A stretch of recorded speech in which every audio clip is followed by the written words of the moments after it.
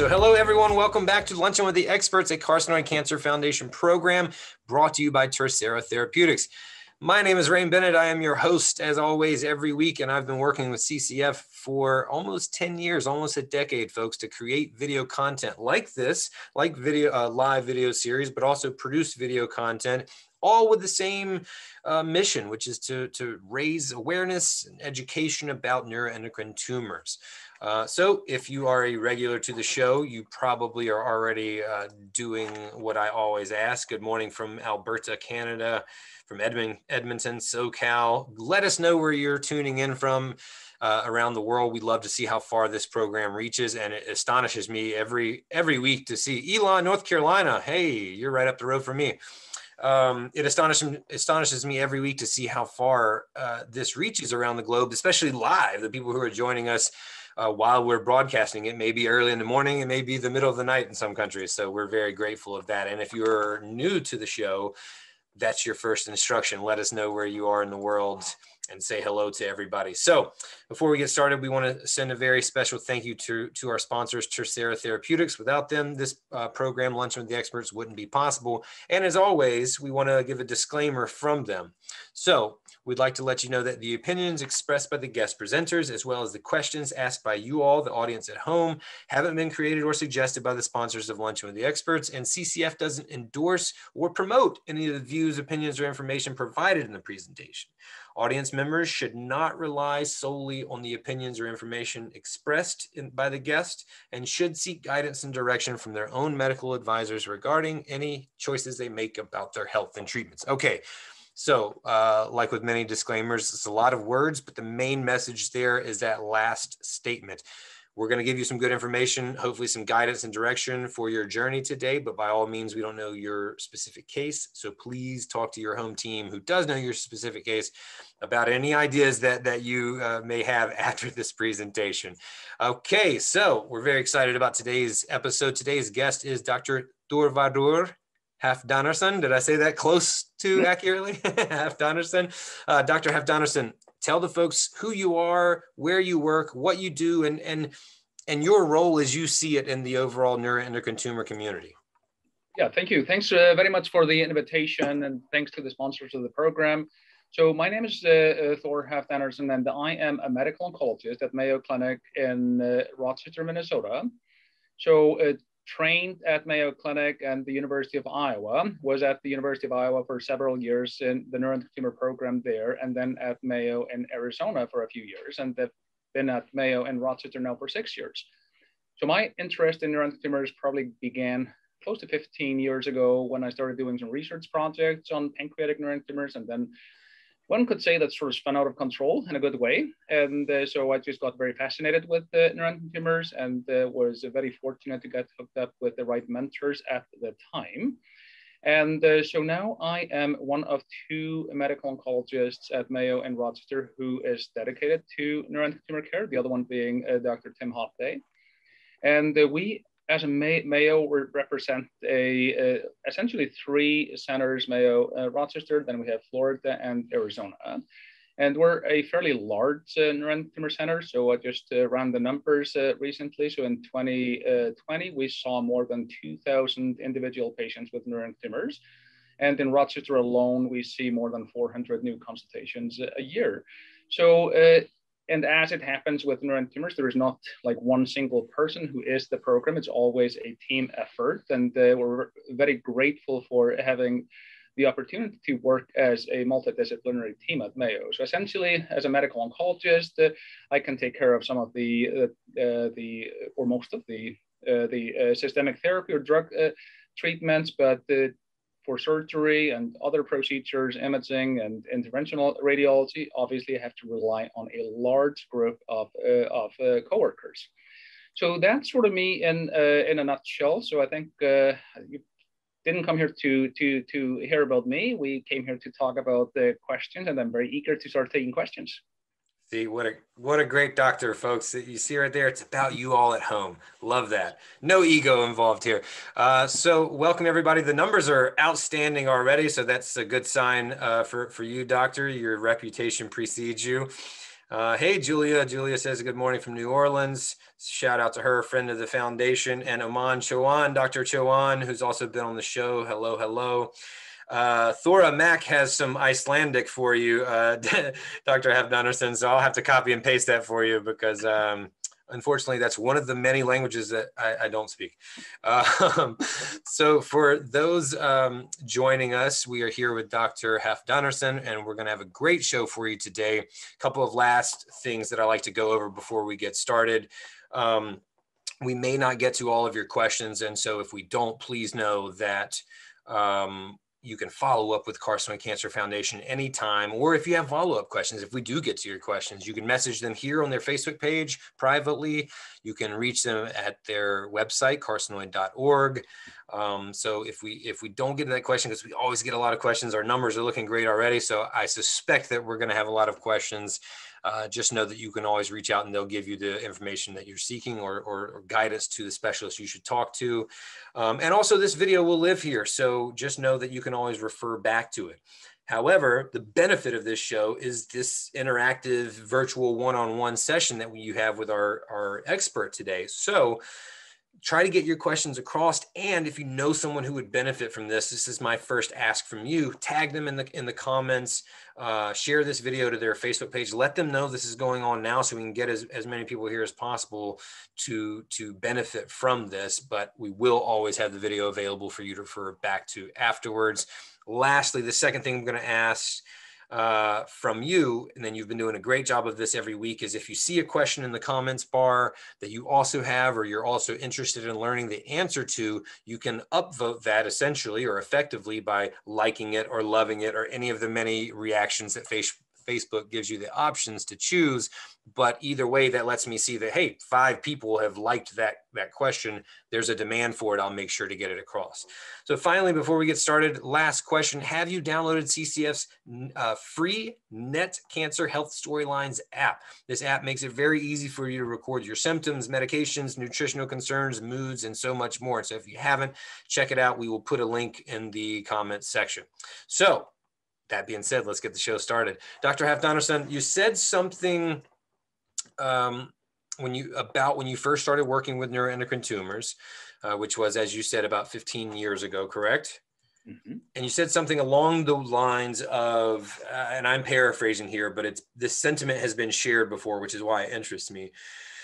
I don't know if you said challenges or some unique things about it, but it seems like that was the takeaway. What was that initial interest in this disease when you started seeing it? Was it that it was completely unique to what you'd seen before? Was it that it presented a challenge for you? What was that first draw of your interest, if you can recall? Sure, no. So that's a great question. So a couple of things. So obviously, very fascinating disease in the way that it can present with symptoms even years before you can find the actual diagnosis. And probably what interested me the most when I started looking at this was how little was known about treatment. There was a lot known about pathology and role of surgery, but at that time, and we're talking probably 2003, 2004, there wasn't really a lot of quality research in terms of therapy, and we didn't even have a good, very firm idea about how common these tumors were. So I just walked into this in the clinic one day and said, here's a tumor that I've heard about since medical school, but and I've known very little about. And then I found out that pretty much everyone around me knows as little as I do. Right.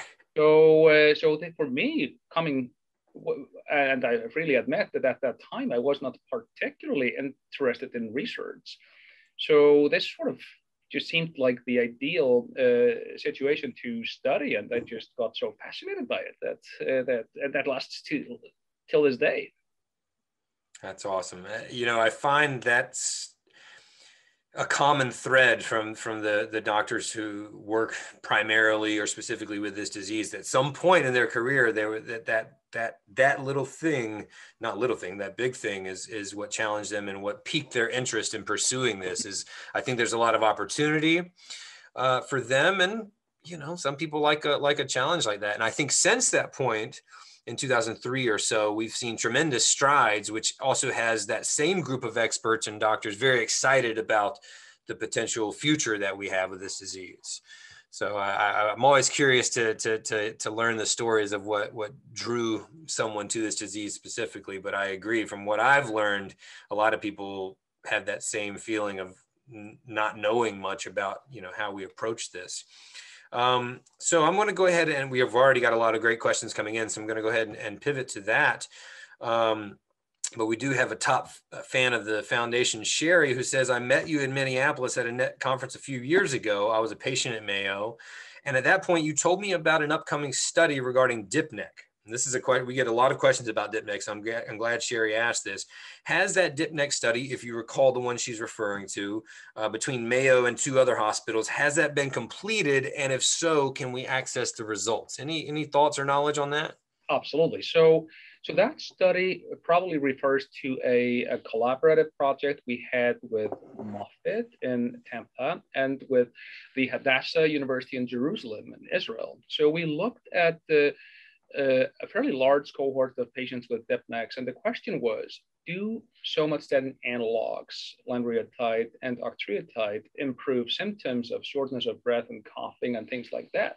Mm-hmm. And we found that actually they do, and this was published just a few months ago. So this is in one of the lung scientific journals called CHEST. So this paper is there, but then, as it happens, this sort of morphed into a few other projects, so including a project led by Dr. Dan Almquist at Mayo in Arizona, who looked to see how often does DIPNEC progress into more aggressive neuroendocrine tumors, and that doesn't happen that frequently. And then the third project was that we started looking at how the DIPNECs actually look on lung function testing, and all 3 papers were published in the last year. So the fourth thing, which sadly has not yet materialized, is that we had an idea of a clinical trial of lanreotide in patients with DIPNEC, looking at lung function and symptoms. And we just haven't found a home for that trial or the support that we need to get it off the ground. But the idea is alive. It's hopefully will eventually be a trial. But lots of interest in DIPNEC. We're understanding it a lot better. Somatostatin analogs seem to help with symptoms. That is great to hear. Great question, Sherry. I appreciate that. Excellent question. And yes, DIPNEC is an issue that we talk about a lot. And for those at home, we have a video that we released, one of our produced videos this year, which was a treatment-based series on lung nets and DIPNEC. Dr. Halfdanarson, do you deal with lung neuroendocrine tumors often, or how familiar are you? Okay. So it's interesting that at Mayo, a lot of the lung neuroendocrine tumors go to the lung cancer group, and we have a cohort, like a few physicians there who are particularly interested in neuroendocrine tumors. They may not see neuroendocrine tumors below the diaphragm, but we have a few oncologists with particular interest in lung nets, including Dr. Levantakos and Dr. Molina. So we actually have that group there that doesn't treat neuroendocrine tumors outside of the lungs, but they are very enthusiastic about treating them within the lungs. We're doing a couple of DIPNEC projects right now. Interesting. Okay, because if I understand correctly, like that path may be, I don't know if people have different opinions or different hospitals have different approaches, but whether to treat them in the lung cancer category or the neuroendocrine tumor category, is that up for debate? Does everyone do it the same way? They don't. So here is my take on this.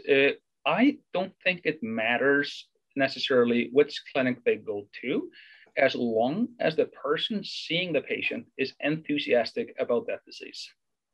Love it. So, and some of these people live in the lung clinic, and then they may be the persons for it. And so I think it's fair to ask, if you go to a lung cancer clinic with a neuroendocrine problem, to ask your provider, is this something that you have expertise in? Is this something that is of interest to you? And sometimes you will find outstanding neuroendocrine providers in a lung clinic, and these may not be people you necessarily know about. Great. That's great information. Sherry, awesome question to kick us off, and that spawned off a few other things. Last question for that journal, CHEST, is that what you said? Is that available to the public? I do not think that is available. So, but I will have to check. Is there somewhere publicly that someone like Sherry could access the results of that study? Yeah, let me look into it. And so journals tend to be a little careful with what they share. Sure. Unfortunately, in a perfect world, I think all medical information should be available to everyone at any given time, but that's just not the environment we live in. Fair. Yeah. Okay, Sherry, we'll try to get back to you about that and find out how you can get that. But again, thank you for your question. Great question. Next question from Gene: is the CU or copper gallium scanned better than the gallium-68? Excellent question from Gene there. So I'd say not necessarily better. So the results are somewhat mixed. So it may pick up slightly higher number of lesions, but whether that really makes any difference is not known. So the difference with copper-64 is that the half-life of the copper-64 is 12 hours. Mm-hmm. So you can actually get the copper-64 to pretty much any location in the lower 48, and to get people the scan they need. Gallium-68 has a half-life of about 60 minutes. So the time it would take me to get gallium-68 from Minneapolis to Rochester, when it gets to me, it's almost dead. And so that's why we make our own. And so copper-64 is not necessarily better, but it will hopefully increase the availability of dotated PET imaging to a lot more people. So it's a great addition. I am very enthusiastic about it. Great. Awesome. Thanks for your question, Gene. Gene representing North Carolina, of course. Next question from John or Vaughn. I hope I'm pronouncing that correctly. Probably not. But he says, what factors should be considered when deciding to take the wait and see approach for a newly diagnosed NET patient? That is an outstanding question. So here's what I look at. So I look at the tumor grade. So if the tumor is a grade 1 or a low grade 2, so let's say KSH7 less than 5 or 10%, small volume disease, so not large metastases and minimal symptoms, I think we can wait. Sometimes we can wait for a long time. Mm-hmm. And keep in mind, the study that got lanreotide approved, this was a placebo-controlled study. So half of the patients got placebo, ineffective drug. And then it took them on average 18 months to grow, the placebo people. So a lot of them you can actually observe, and just obviously hard to draw conclusions from single cases, but I remember very vividly a patient I saw many years ago with liver metastases, fairly sizable but low grade. And he didn't want shots. It was just, wasn't convenient for him to go in and get shots. He lived quite a ways away. And he said, let's just wait. We waited like 3 years, didn't do anything. And so ask your provider about it.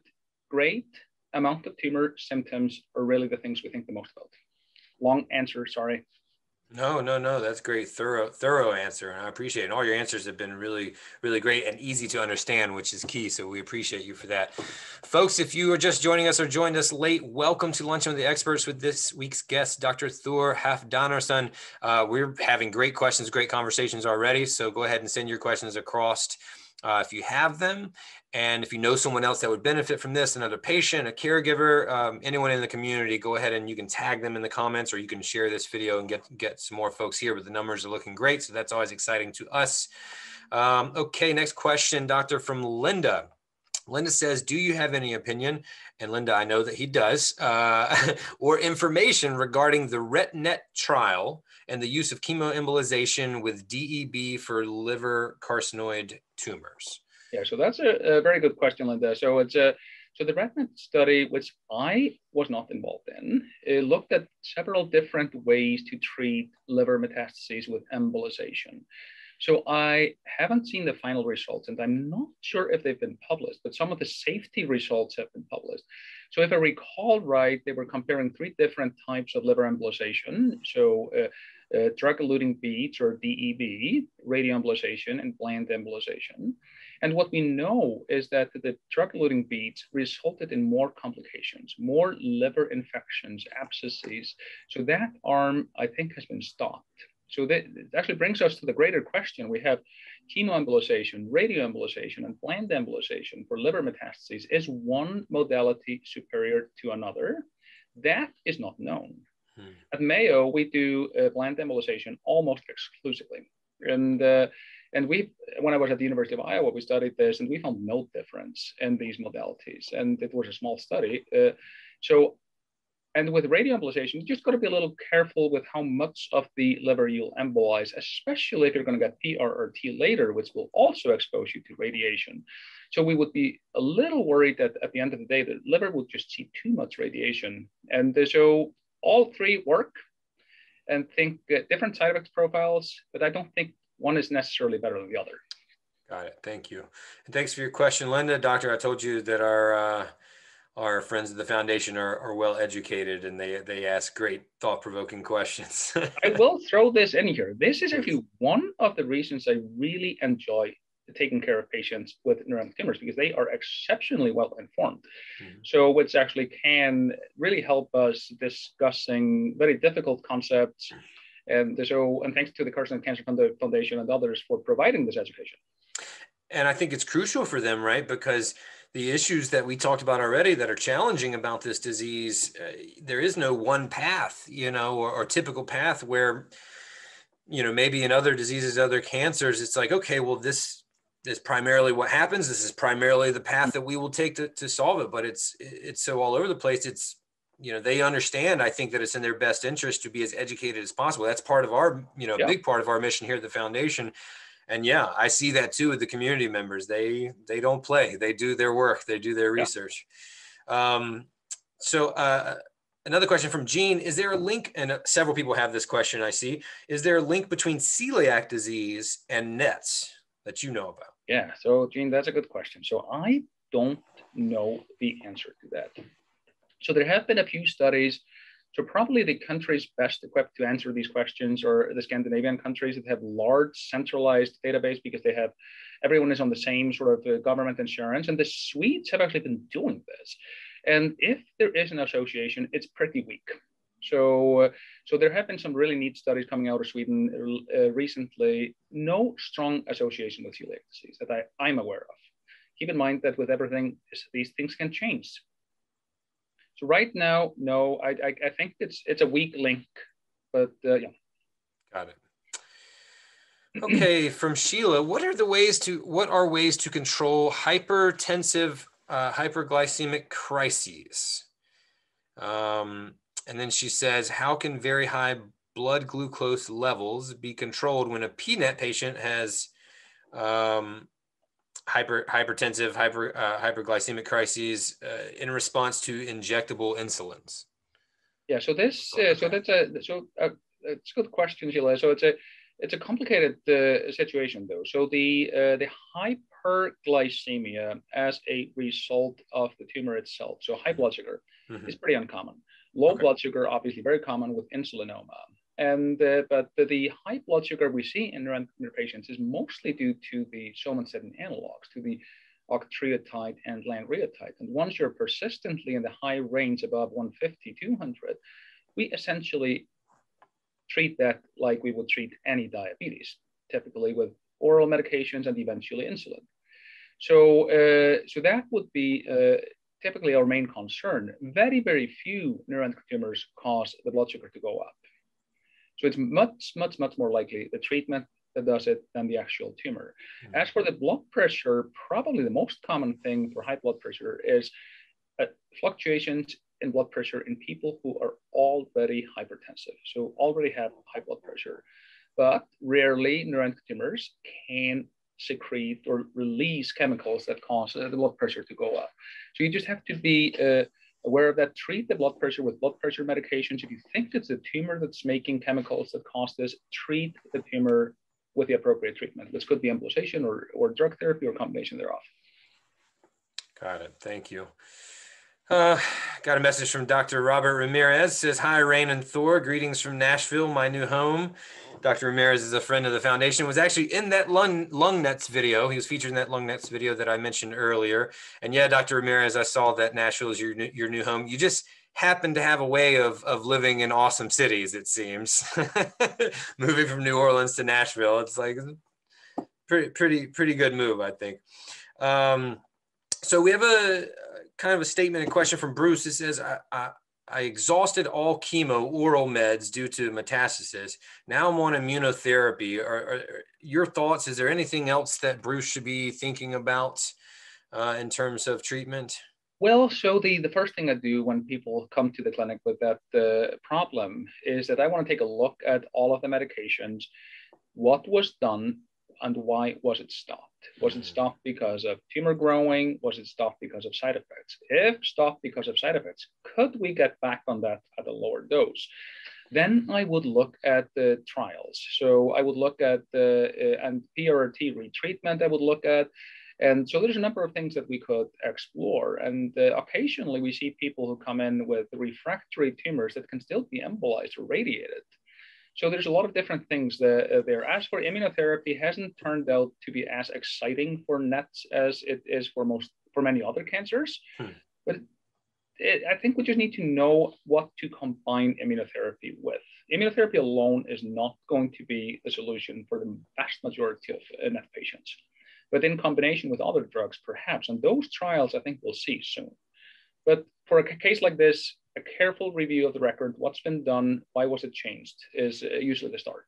Yeah, I think that point about why was that treatment or medication stopped is a really good point to mention. I think that's wise and may be overlooked sometimes. So that's a great point.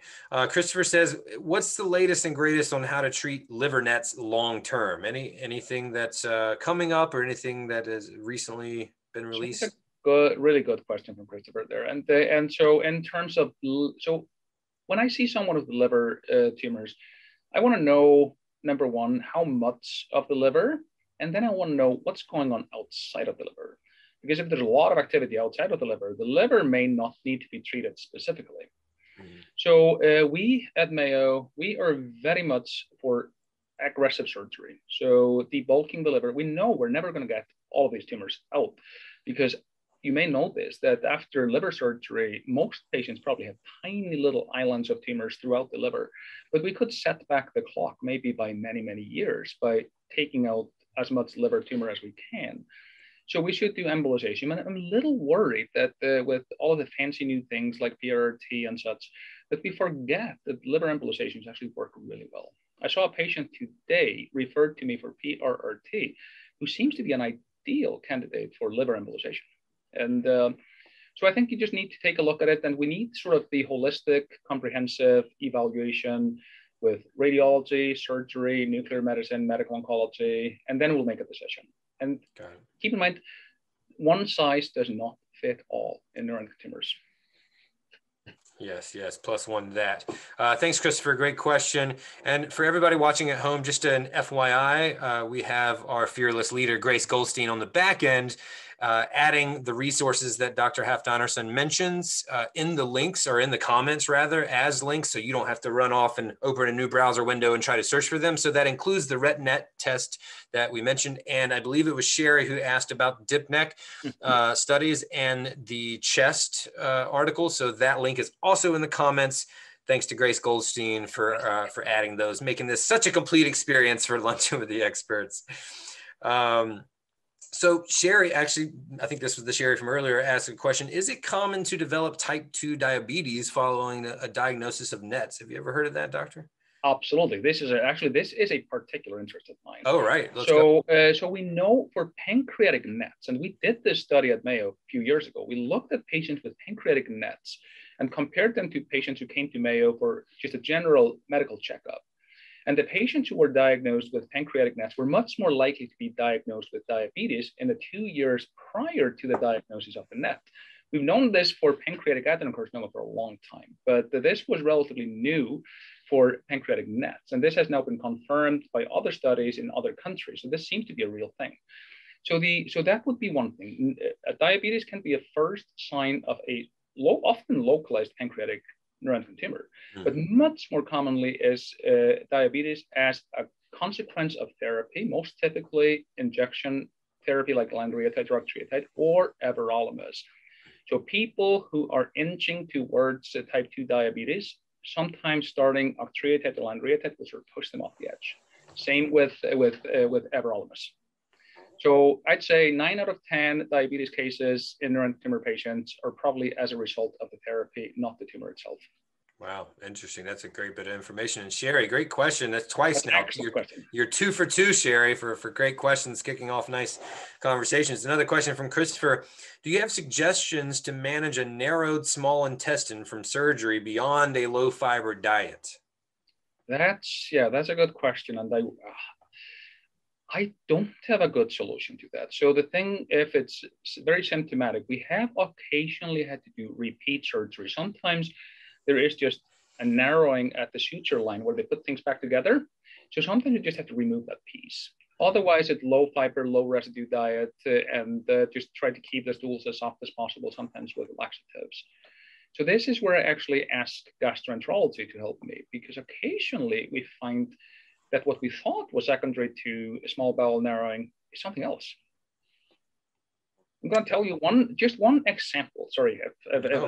Please. Stories are great. So this was a patient who was sent to me a few years ago, actually several years ago, with very high chromogranin and with diarrhea, but no obvious neuroendocrine tumor. That person actually turned out to have acquired fructose intolerance and was on a proton pump inhibitor for gastric, for stomach ulcers. Right. And so turned out to have a stomach ulcer, chromogranin secondary to the proton pump inhibitor, and acquired fructose intolerance. And this is, so it never had an neuroendocrine tumor, but looked totally like it. Wow, that's wild. So just don't have your blinders on when you see neuroendocrine tumor patients. Right. Yeah. That's interesting. I've heard of that before. Speaking of GI doctors, Tracy says, I have the blood work and symptoms that point to carcinoid and vipoma syndrome, but no tumors have been found. So is it best to see a GI doc instead of a NET doc until tumors are located? Your thoughts? Tracy, this is a fantastic question. So, this is a real thing. So this is people with what symptoms that look very much like neuroendocrine tumors. If the tumors are from the GI tract, diarrhea, things like that, I would start with gastroenterology almost all the time, because there are so many other things like celiac disease, inflammatory bowel disease, and sometimes other intestinal malignancies, acquired sort of digestive issues. And so there's so much else. And even like a rare type of a thyroid cancer called medullary thyroid cancer can present with diarrhea and flushing. So start there. And unfortunately, for most of us medical oncologists, we just don't have the bandwidth to see all of these patients because there are so few of us. So I typically don't see patients unless they have a biopsy. So I would start in that situation with gastroenterology. So there's a very long answer. No. Long answers. Thorough answers are great. That's what we're looking for. So probably the best, most thought-provoking question that I've seen so far today comes from Kevin, who says, Doctor, do you picture yourself as a dark-haired Chris Hemsworth or more like a dashing Hugh Grant? Oh, man, can I pass on that one? Oh, I'm sorry. That just killed me, Kevin. Oh, that is yeah. That was amazing. See, this is why I love my job. I love this show. Our community is amazing and funny. And I'm like all blushing here. I know. I see you over there. Both are compliments, so you can just flip a coin. Kevin, that was funny. And yes, Linda, Grace is right on everything for sure, always. So back to the show. Sarah says, and you may have mentioned this when we were talking about embolizations earlier, so forgive me if you did, but Sarah asks, can you do a liver embolization after PRRT? Absolutely. That's a good question. You definitely can. Any circumstances that make that a more likely path to follow? So here is where I would be worried, careful with radioembolization. Again, looking at the total radiation exposure of the liver over time. So you can do embolization before or after PRRT, but just be mindful of the volume of the liver being embolized and what embolization material you're using. This is actually one of the reasons we're staying away from radioembolization. Got it. Thank you. So Lori says she's had 2 rectal biopsies within 3 months of each other, colonoscopy and then flex sig, diagnosed low-grade NET, but surgeon didn't tattoo. Remaining cells not showing up on gallium-68 PET. Now what? Should I wait to, should we wait till it grows back so it is visible for surgery? Did you follow that? Okay. Yeah, no. So that's a good question. This is Okay. not uncommon. And Okay. here the question is, where are they best served? Mm-hmm. So we're actually going to have most of these patients only seen by gastroenterology at Mayo, because we have a focus group there that's going to be focusing on this. So if the most rectal neuroendocrine tumors are low grade and most are very adequately treated just by simple removal of the tumor, sometimes it requires advanced endoscopy. So the endoscopist needs to be a person who is trained in sort of endoscopic removal of difficult polyps. So if there is any concern for residual disease and it doesn't show up on gallium-68, keep in mind for a tumor to show up on gallium-68, it has to be probably about 5 to 10 millimeters.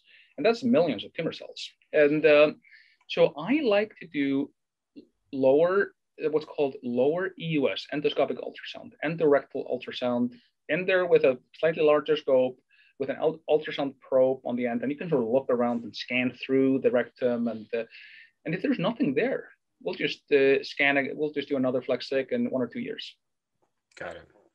We're actually working on we're going to be working on guidelines on how to deal exactly with this through NANETS. Awesome. Good to know.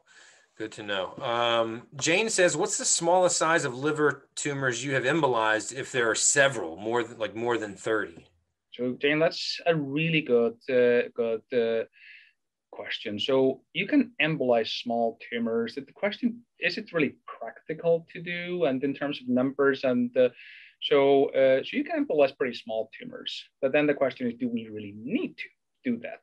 Knowing that there are probably dozens, hundreds, if not thousands of little nests of neuroendocrine tumors throughout the liver. So in many of those, I like just to watch. We are doing more of what's called radiofrequency or microwave ablations. So sticking needles through the skin into the liver and burning them one-on-one. And then just a few weeks ago, the Canadians, so the Toronto group, published their experience with what's called stereotactic body radiation to liver metastases in patients with neuroendocrine tumors. That's probably one of the more interesting NET papers I've seen in a long time, especially in terms of radiotherapy. So focused radiation therapy, especially like a gamma knife, like sort of sharpshooting radiotherapy, actually works. So we have now yet another option yet another tool in the toolbox to deal with the liver. Awesome. Thanks, Jane. Dr. Halfdanarson, we talked a little bit about PRT, or we've kind of, touched on it a little bit today. Could we spend a little bit of time on that? What's your view on that as a treatment in terms of when in the sequence that you might pursue that? Is it vastly different for each patient? Is there, how do you feel like the best way to approach that, or when would be the best time to approach that rather? Great question of huge interest and importance to the NET community. So for small bowel neuroendocrine tumors, metastatic advanced, if the cancer is progressing on injection therapy, somatostatin analogs, and you can't treat it with embolization radiation or something like that, you don't have a lot of good options. You have everolimus, expected to control the disease for about 12 months or thereabout, or PRRT, which can control the disease for about 3 years. So that would be second-line therapy in small bowel and maybe lung neuroendocrine tumors. So for pancreatic neuroendocrine tumors, it gets a lot more complicated. So there we have sunitinib and everolimus and capecitabine temozolomide. And then for both of them, we now have the clinical trial of cabozantinib, the Alliance Cabinet study, which I definitely want people to be aware of. So, and then keep in mind also that for PRRT, there's about 2 to 3% risk of causing leukemia. So you have to look at the pace of the disease. Is it a faster moving disease, more of it, where intervention is more urgent, or is it a slower growing disease? So where we have other options. There are younger persons who say, well, I know that 2 to 3% risk of leukemia is low, but it's too high for me. Why don't we exhaust the other options that don't cause leukemia before we get to the PRRT? And who knows, maybe we'll have something else. PRT is wonderful. It's by far the most important thing that has happened in therapy of NETs since I started doing this. Mm-hmm. We just have to use it carefully, and we have to present all of the options and all of the risks. I think, like you've already said, it's one tool in the toolbox. It is. You Yeah. know, so, and we know that each case is different. So I think, you know, as anybody knows who's ever built anything or done anything with a toolbox, the more tools you have, the more potential I think you have for success. If you just Yeah. have a hammer, Yeah. you know, I'm looking at my daughter's play set that I built right now. If I just had a hammer, then it probably wouldn't have gotten built and look as pretty as it does right now. So, Yeah. the more tools, the better. And I agree that the PRT, especially when it became available in the States, was a huge leap forward, for at least for the patients that I know. Speaking of PRT, John says, can PRT be delivered via hepatic artery catheter? Great question, John. So this is being looked at. Yes, it certainly can. The Germans have been doing it for a long time. I think there was a trial at UCSF in San Francisco. I haven't seen the results. We're actually looking at a trial at Mayo for intra-arterial PRT. So for liver-directed treatment, liver sort of dominant disease, this actually may become yet another option. Mm-hmm. Is there something, this is a follow-up question. This is from Katie, who says, what makes the patient a good candidate for embolization over PRT in the case of predominantly liver disease? So Katie, that's another excellent question. So here, it's the way I look at it as the tumor characteristics and the patient characteristics. So sometimes the tumors just lend themselves super well to embolization. Sometimes they don't. Sometimes the blood vessels just are not the right for embolization. Sometimes the patient would much rather have one embolization and not 4 PRT treatments. And then so everyone's a little different. So you have to take take a step back and look at the big picture. And sometimes these are equally good options. And you know, by the end of the day, you'll do them both. The question is, what are you going to do first? Right. Exactly. So Ashley has a small 8mm net in the duodenum. She's going in for the third time to have it removed endoscopically. And concerned that they may not be able to get it. And the doctor she's dealing with said it would, if not endoscopically, it would be major surgery to get this tiny tumor out. Are there any other options, she asked, other than a major surgery? So typically would be endoscopic resection versus major surgery, and it is a major surgery. I'm not going to minimize that. Mm-hmm. This might be what's called, the question is where in the duodenum, and this could be what's called a segmental or partial duodenectomy, where they just take that piece of the duodenum and put things together. But if it's near the pancreas, it might require what's called a Whipple resection, so which is a much bigger surgery. So I'd say endoscopic removal. Here, the key is to get an endoscopist who actually does a lot of complex endoscopic surgeries, because their ability to remove things endoscopically is much better now than it was 5 years ago. But it requires expertise and special equipment. Radiation can sometimes be considered, but in the duodenum, typically not, because that could essentially just burn a hole in it. And so I think this would be a good situation to meet with an advanced endoscopist and a surgeon, talk about the risks and benefits of each procedure, and then make a decision. Got it. Thank you. Jody says, I have high chromogranin and high serotonin. Is it time for a meeting with all my doctors, including cardiologists? So this, assuming there is a known neuroendocrine tumor there. So if there's high serotonin, and especially if it's more than 5 times, or 5-HIA or serotonin more than 5 times the upper limit of normal, and even more than 2 or 3 times, it's time to get an echocardiogram. Carcinoid heart disease occurs in settings of high serotonin, and it is a sneaky disease. And it sort of sneaks up on you, and you won't know it until your valves are in pretty bad shape. And so I like to get an echocardiogram, and then I repeat it every 1 to 2 years. So with the chromogranin, is a troublesome marker. I'd say chromogranin is commonly used. It is not a very good marker. And it goes up. I've seen chromogranin as high as 10,000 in someone on Prilosec. So it just tells you how high it can go. I have seen chromogranin 5,000 in someone with chronic benign inflammation of the stomach. And then we've seen a lot of people with very active tumors with normal chromogranin. So don't trust chromogranin. It's a decent marker, but you have to look at the whole picture. Never look at chromogranin alone. Serotonin is different, because that can actually damage your heart valves and cause scarring in your abdomen. So usually if there's a really high serotonin, we got to do something about it. And we have a few options.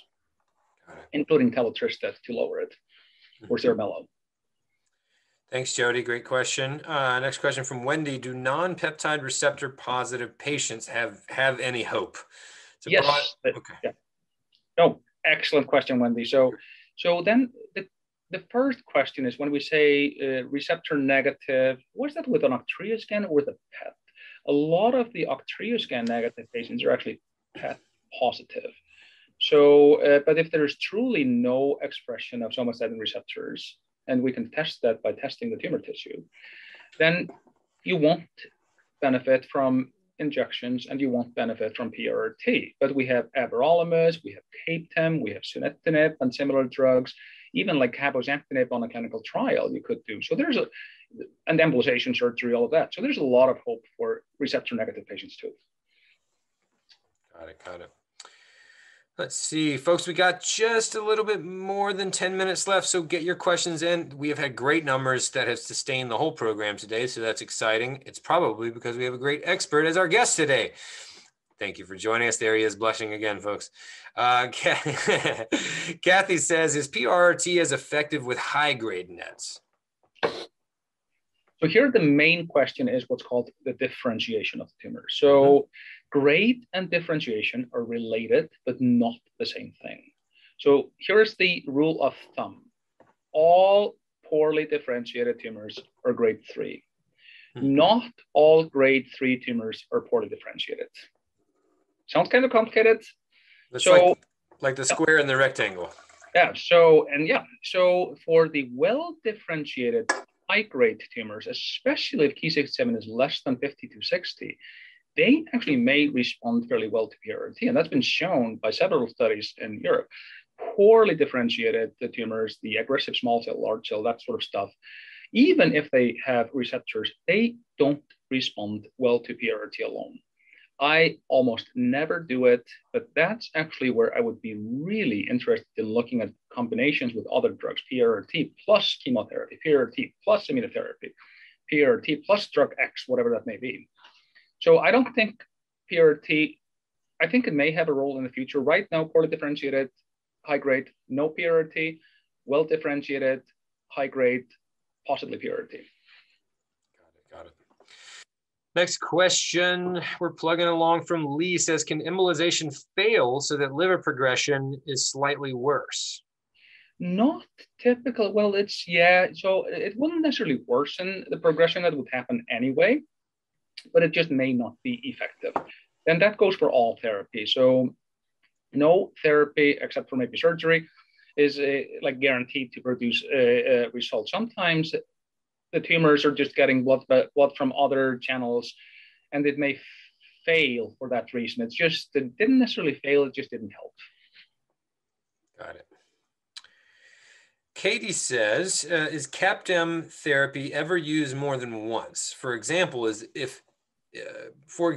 a good response, but the treatment is stopped after a year prior to surgical treatment.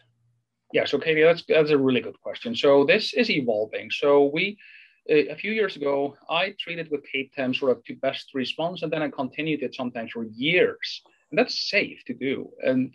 But now there's a lot of interest and in part thanks to Dr. Reedy and Dr. Rash at Memorial. So where we probably should consider treating with Captem for only like 9 to 12 months and then just stop. And then I have one patient where we did this and we stopped. And this is 2 years ago. The tumors really shrank. And the tumors continued to shrink for another 12 months. No Captem, no therapy at all. And then when they start growing again, eventually at some point, then I'll throw the Captem right back in because it worked the first time, hoping it worked the second time. So Captem beyond 12 months, probably not much benefit. And you can always go back on it if it worked before. If the tumors grew on Captem, I would not go back to it. Got it. Margaret says, what are the options to lower serotonin? I recently had tumors debunked and no longer have flushing episodes, but my serotonin is still high. No metastasis to the liver. Flushing was due to ovarian metastasis. So are there any options to help lower that serotonin for Margaret? So the serotonin is tricky. So the serotonin test is tricky because it's very sensitive to what you eat. So I'd much rather do a fasting plasma 5-HIAA, a blood test, morning 5-HIAA. If that's persistently elevated, you're producing serotonin. So if there's nothing you can see and there's high serotonin that we think is coming from some tumors somewhere, even though you may not be able to see them, I actually think Zermelo or telotristat is a very good choice. And it's a drug that directly targets the serotonin production. And then obviously octreotide or lanreotide, or if you can see something, go after it. And it has to be coming from somewhere, but some people just have, and this is one of the great puzzles in my clinic, the people with high serotonin and 5-HIA with no obvious tumors, where is that coming from? And I wish I knew. Some people may be sort of genetically programmed to produce more serotonin than others. And the question is that coming from a tumor, or is this just the way you are? Yeah. Got it. Thank you, doctor. And thank you, Margaret, for your question. Question about managing symptoms from Kevin, who you may remember from the Chris Hemsworth and Hugh Grant comments. Also, very interesting question from Kevin. Any thoughts on medical marijuana for carcinoid symptoms? And about 5 other people have liked that comment. So that's just something that many people are thinking about. Yeah, so not specifically to carcinoid tumors or carcinoid syndrome. And it's a shame that we haven't studied marijuana or cannabis as a method to control symptoms. I think there's fairly good experience to say it helps with lack of appetite, weight loss, nausea, and may actually complement other like pain medications. So we have in Minnesota, there is medical cannabis, and I often recommend this to patients with those symptoms. As for management of the carcinoid syndrome, I think we have a research idea here. Yeah, indeed. Thanks, Kevin. You have been a delight to work with today with your comments. Yeah. Okay. Yep, just shy of 10 minutes. We're going to keep pushing through. Doctor, appreciate your time so much. You've been excellent today. Pleasure. What a great guest. I'm thoroughly enjoying myself and learning as well. Ashley says, what are the chances of nets coming back after removal? Is it common for them to spread, and where would they most likely go? I'm 37. The oncologist I'm working with says, because I'm young, they will have to follow me for about 20 years. And I worry about having scans done every 3 years because of the radiation risk, which I know a lot of people share that concern. So I know it's a big, broad question. So let's try to tackle it however you think is best. But her question is, what are the chances of nets coming back after removal? Is it common for them to spread, and where most likely? Yeah, so outstanding question. So the determinants of risk of recurrence are, well, the tumor grade is probably the most important thing. The tumor size and the involvement of lymph nodes and whether there were metastases removed at the same time. So all of these sort of increase the risk. So if you look, let's say if you look at sort of a small pancreatic neuroendocrine, less than 3 centimeters with no lymph nodes, probably less than 20% chance of that coming back after surgery. If you look at sort of higher grade pancreatic neuroendocrine with multiple lymph nodes, there might be 60% chance of that coming back. So you have to look at all of these things and where it started: pancreas, small bowel, lung neuroendocrine, especially those that are well differentiated, rarely come back. And so you look at all of those things, and we need to follow people probably beyond 10 years. I am using a lot more MRI than I ever did. MRI is just a giant magnet hooked up to a computer, and there's no radiation. So MRIs are harmless, and but they take a long time and they're very loud. And so I try to move over to MRIs. Whether new tests like NET test and others will help in this regard actually is of great interest to me. And same thing with PET scans. We don't recommend routine PET scans in follow-up. We don't recommend routine NET test in follow-up, but these are questions that have to be answered and have been done to some extent. Yeah, absolutely. And I think many people share your interest in the NET test. That's been really popular in this show. We've talked about it a lot. There's always questions about it. So moving along with our last 5 minutes, Christopher says, if I have high blood serotonin but not high 5-HIAA, liver mets, is it worth taking steps beyond lanreotide? And in terms of symptoms, diarrhea and flushing are under control. Yeah, so if everything's under control and the serotonin is high, and then the question is, how was the serotonin collected? Was it done on a fasting sample? And the person who did it, how did they handle the specimen?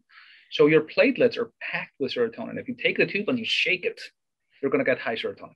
And if they sent it through a Mayo tube system that in the hospital and just bumping around multiple different corners, you're going to get high serotonin. And just because we sort of rough handled the sample. And so I would do a fasting plasma serotonin and with properly collecting the sample and see, is it really persistently elevated? So if the 5-HA is normal, I'm a little, I think that serotonin might actually not be of very little importance. But if it's persistently high, if there are no symptoms, probably we don't have to treat it, but we would have to follow carefully for carcinoid heart disease and that sort of stuff. Mm-hmm. Absolutely. Sheila says, great program today. We really appreciate the complexity of questions and answers. Very helpful. Sheila, absolutely. That's what we're here for. And I got to give a shout out to you all at home, the audience, the friends of the foundation. You're bringing it today. Great questions, great questions. Fortunately, we have an awesome expert on the show today to field those questions as well as he has. But yeah, I'm really proud of the audience today. You guys have done a great job. Debbie says, impressions or thoughts on alpha therapy? Yeah, so alpha particle therapy is sort of the next generation PRRT. Right. So it's a more powerful radionuclide that travels much shorter distance. Mm-hmm. So in theory, it could be more effective and less likely to cause leukemia. But so far, studies are very small, look promising. It's a compound that's very hard to get. There's not a lot of supply of our alpha particle radiation emitters. But this, I think, could be the future of PRRT. So hopefully we and others will have alpha particle trials open in the next year or two. Great. So keep an eye on the alpha particles. I think that's really where the PRRT field may be going. Yeah, I've heard that as well. I'm by no means an expert, but I've talked to several doctors about that. So question for me, are there other areas? We talked previously today about the significance of PRRT being available widely, especially in the States for the past 3 years now. Are there things what would be the next? Is alpha therapy the next PRRT? Is there something that will have as significant of an impact on the treatment of this disease as PRRT that you see coming down the line, even if it's a wish item, or like, if we could solve this riddle, we may be able to take those kinds of leaps and bounds. Do you understand what I'm saying? Like what would be that opportunity? And it could be alpha therapy, but I've been wanting to ask that today. Yeah, so great question. So so there are actually two parts to the PRRT. So it's the radioactive chemical, and then it is the compound that actually recognizes the tumor cells. So, and then there's the glue that keeps the two together. And so if we had something that bound better to more tumor cells, we could actually make lutetium-177 work better. And that could possibly be compounds like JR11 or saturreatide, which is probably going to be in clinical trials, I hope. Or it could be a new peptide to recognize, a new analog to recognize tumor cells, and an alpha particle therapy. So these are the two moving parts in PRRT. So not just the radiations, also the thing that makes the radiation stick to the tumor cells. And then I think the other thing in the future for PRRT, what should we be giving it with other drugs? So the Australians are doing a lot of chemo PRRT, but the results are not that much better than with PRRT alone or with chemotherapy alone. So I'm not sure if that's the solution.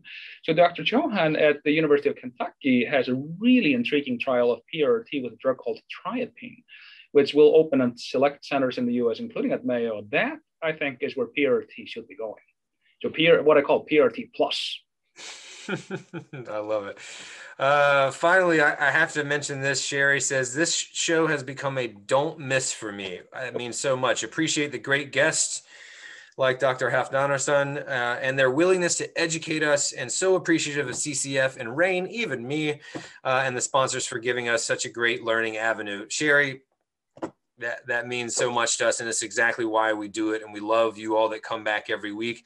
the messages that we get, which Thor, we will send you an email with some of these great messages, because everybody's been very appreciative of how you've explained everything today, which is so key. It's not that you know the information, it's how you deliver it to people. And that's so key and helpful to people on this journey. So thank you so much for your time today. We really appreciate you coming on the show. It's truly been a pleasure. Thank you so much for inviting me. And Absolutely. Always happy to share information. Yeah, I knew I'd have fun with you too. You did an awesome job, and hopefully we can do it again. And thanks to you all at home for joining us as always. And we hope this program helped answer some of your questions. Again, a reminder, reach out to CCF if you have further questions, or if we didn't get to your question, you can always message them here on their Facebook page or go to their website, carcinoid.org. Thanks again to our presenting sponsor, Thorvardur Therapeutics. Without them, Luncheon with the Experts would not be possible. And finally, my name is Rain Bennett. I have been your host. Thank you for watching, and please join us next time on Luncheon with the Experts. Stay healthy, stay safe, everybody. Bye-bye.